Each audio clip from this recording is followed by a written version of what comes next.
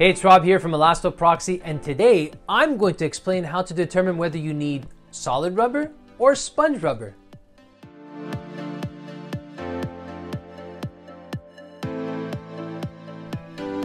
For starters, what are you using the rubber for? Let's say you're trying to seal a door. You'll need to know how much weight the rubber must withstand. Is the door heavy? Then using a soft sponge rubber could result in a compression set. That means that the seal will not return to its original dimension when the weight of the heavy door is removed. Durometer, the hardness of the rubber, is especially important here. Sponge rubber is usually softer, but that's not always the case. You could use a solid rubber that is too soft for, let's say, a rubber bumper. The number of cycles and the environment matter as well. With a door, is the weight fairly constant, or will the door be open and closed all day? Well, what about exposure to water and fuels?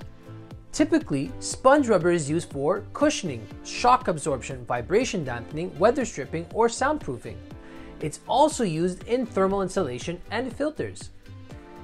Solid rubber is typically used in shock absorbers, truck bumpers, and anti-vibration pads for vehicles, machinery, and equipment. It can provide sound deadening as well. Do you need solid rubber or sponge rubber?